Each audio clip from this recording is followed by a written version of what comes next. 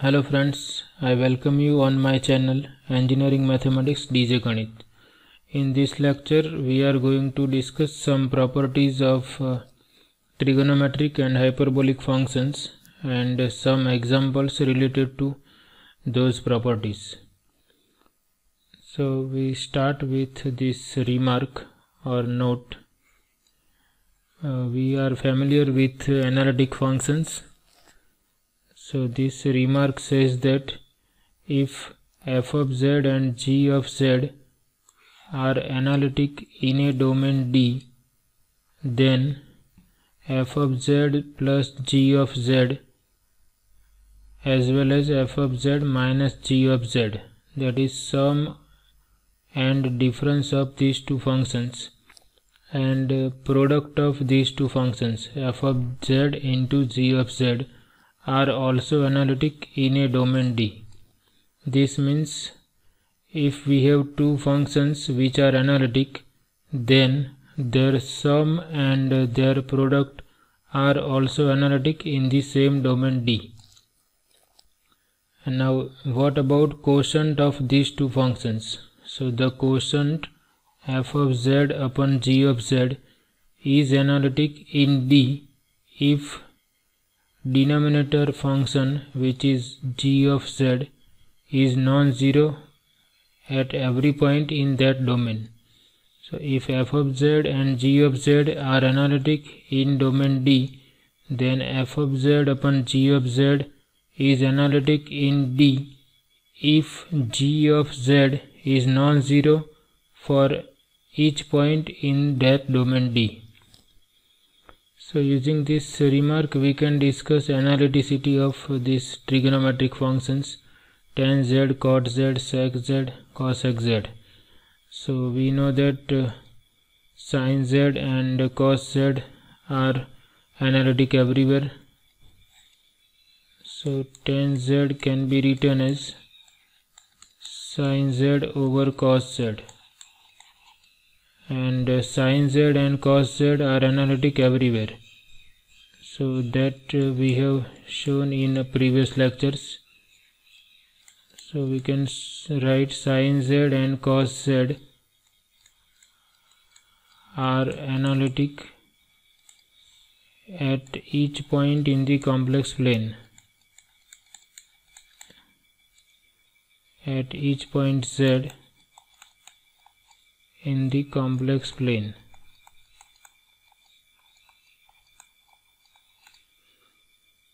So therefore this tan z, which is quotient of sin z and cos z, will be analytic at those points at which cos z is not equal to 0, or tan z is not analytic at those points at which cos z is 0. So to determine those points we have to find out the values of z for which cos z is 0. So cos z is 0 if and only if we know that cos z can be written as negative of z minus pi by 2, negative of sine of z minus pi by 2. So if and only if this sine of z minus pi by 2 is 0, because minus 1 is non-zero. This if and only if we can write shortly as IFF. So cos z is 0 if and only if sine of z minus pi by 2 is 0, and we know that zeros of sine function are n pi, n belongs to z. We know that sin z is 0 if and only if z is n pi. Here instead of z we have z minus pi by 2, so z minus pi by 2 must be equal to n pi. This shows that z is nothing but pi by 2 plus n pi, n is any integer. So these are the points at which cos z becomes 0. So at these points tan z is not analytic. So tan z is analytic at every point which is different from these points. So therefore tan z is analytic at every point z which is not equal to pi by 2 plus n pi, n belongs to z. So similarly we can decide the number of points at which cot z is analytic. We know that cot z can be written as cos z over sin z. Both are entire functions. So cot z is not analytic at points z for which sin z is 0, and we know that sin z is 0 at these points z equal to n pi, n belongs to z. So cot z is analytic at every point which is different from n pi, n belongs to z. Similarly we can decide the points of analyticity for sec z and cosec z.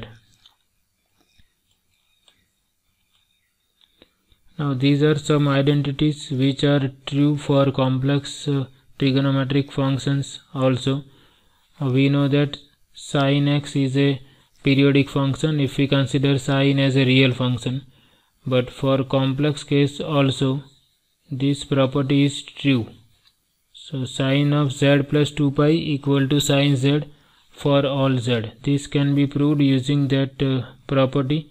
Sin z1 plus z2 is sin z1 cos z2 plus cos z1 sin z2. So we are not proving these properties. So this shows that sin z is a periodic function of period 2 pi. Similarly cos of z plus 2 pi is cos z for all z. So this shows that sin z and cos z are periodic functions of period 2 pi. Similarly tan function is also periodic with period pi. Tan of z plus pi is tan z for all z. So sine, cosine and tan functions are periodic if we consider them as a complex trigonometric functions. Now we consider this question. Prove that conjugate of cos z is nothing but cosine of conjugate of z. So let us try to prove this. We start with left hand side, but before that we assume that z is x plus iy. So to find out conjugate of cos z, we have to write down cos z in this form, u plus iv, where u is real part of cos z, v is imaginary part of cos z, so that we can decide the conjugate by replacing I by minus I. So first we find out real and imaginary parts of cos z. So let z be x plus iy, any complex number. Then we find out real and imaginary parts of cos z. I put z equal to x plus iy. Now I am using that identity. Cos alpha plus beta is cos alpha cos beta minus sin alpha sin beta. That property is true for complex numbers also. So using that property we can write this as cos x cos iy minus sin x sin iy. Now as we have proved in previous lecture that cos iy can be written as cos hyperbolic y and sin iy can be written as I sin hyperbolic y. So I am using this property. Cos iy is cos hyperbolic y and sin iy is I sin hyperbolic y. So from this we can decide or we can see that now cos z is written in terms of u plus iv. So this is real part of cos z, this is imaginary part of cos z. So it is written in that standard form u plus iv. So now we can decide its conjugate. Conjugate of cos z is obtained by replacing I by minus I in this expression. So cos x cos hyperbolic y as it is. If I replace I by minus I will have plus I times sin x sin hyperbolic y. So I give this number 1. Now I decide what is cosine of conjugate of z. So that is right hand side. So now we find out what is cosine of conjugate of z. Now z is x plus iy. So conjugate of z is cos of x minus iy. This using the property we have cos x cos iy plus sin x sin iy. So we are using the property of cosine of alpha minus beta is cos alpha cos beta plus sin alpha sin beta, with alpha equal to x, beta equal to iy. Now again I use that property here. This I can write as cos x cos hyperbolic y, and here I can take I outside. Sin iy is I sin x, sin I into y is I sin hyperbolic y, and we give this number 2, and let us check whether both are equal or not. So at the right hand side of 1 is cos x cos hyperbolic y, which is same here, and here I sin x sin hyperbolic y. So here also I sin x sin hyperbolic y. So from 1 and 2 we obtain that conjugate of cos z is nothing but cosine of conjugate of z, and because z is arbitrary, this is true for all complex numbers z. So these are some simple exercises related to this elementary analytic functions.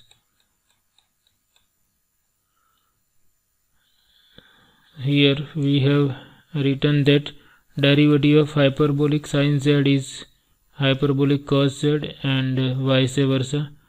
Derivative of cos hyperbolic z is sin hyperbolic z. So let us try to prove this. So this we prove by definition. By definition, sin hyperbolic z is e raised to z minus e raised to minus z over 2. So if we take derivative, we have d by dz of sin hyperbolic z is nothing but 1/2 d by dz of e raised to z minus e raised to minus z. And we know that derivative of exponential function is same. So derivative of e raised to z is e raised to z minus e raised to minus z into minus 1 by chain rule. So now this is nothing but 1 by 2 e raised to z, here negative negative positive. So we have e raised to z plus e raised to minus z over 2, which is nothing but cos hyperbolic z. So what we obtain, derivative of sin hyperbolic z is cos hyperbolic z. Similarly, we can prove that derivative of cos hyperbolic z is sin hyperbolic z. So by definition, cos hyperbolic z is e raised to z plus e raised to minus z over 2. So taking derivative both sides with respect to z, here 1/2 is constant. Now we write directly derivative of e raised to z is e raised to z, and derivative of e raised to minus z is minus e raised to minus z, and by definition this is nothing but sine hyperbolic z. So derivative of sine hyperbolic z is cos hyperbolic z, and derivative of cos hyperbolic z is sine hyperbolic z. So we can see both the functions are differentiable everywhere, and therefore they are analytic everywhere, and therefore both the hyperbolic functions are entire function. So this is about today's session. In the next session we will do some more properties of this trigonometric and hyperbolic functions. Thank you very much.